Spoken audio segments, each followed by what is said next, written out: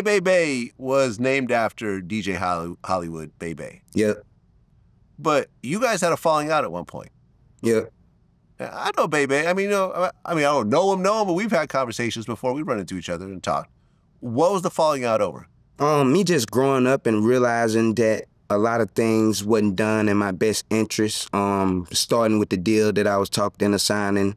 I just my eyes opened up, and when I became an adult, I realized that adults should have had a better eye out for what they was leading me into doing, because I'm now at the age that they was at, and there's no way I would allow, no young person that I'm leading or giving advice on what to do legally. I wouldn't allow them to go down no crazy path or be so short. And if I did do that, I would stick through it, through the thick and thin, to try to fix it. You know what I'm saying? Like, I was talked into signing a deal that I had walked out of the room on, and he came into the hallway and told me, just trust me and 3 Feet to get this deal done and to do what's in your best interest. I signed a deal.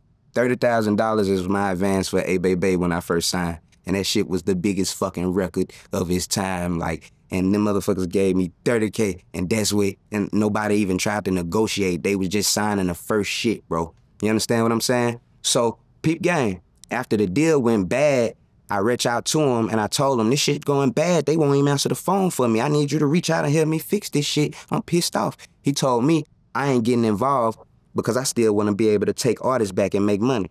So I can't put my face on it. But you walked the kid into this shit when I was a child, and I'm asking you to help me get out of this shit, and you turned your back on me. Boom.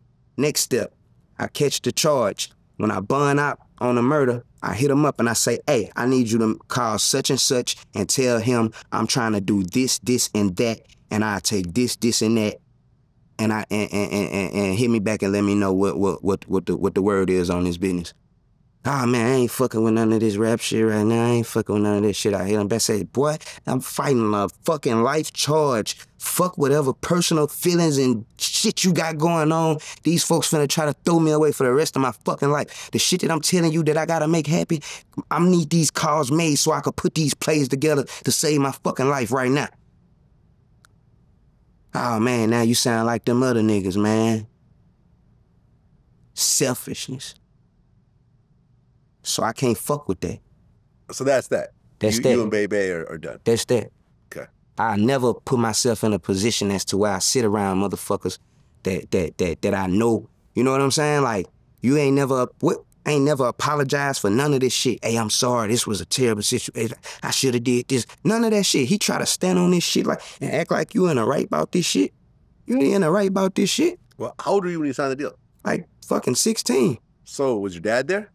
My daddy was in jail. Oh. So you had no... I trusted these motherfuckers. My mama was there, but she ain't know shit about no business. She trusted them. Okay, I got it. She gave her child to them. These niggas picked me up from school every day and dropped me back off. These niggas, know what I'm saying? Yeah. These niggas was supposed to be my best fucking interest. What was your dad in jail for? Weed. Okay. 5 years, damn near 5 years for a weed charge. For weed. And that shit legal now. That's crazy. I just ordered some weed last night and it pulled up in a delivery car.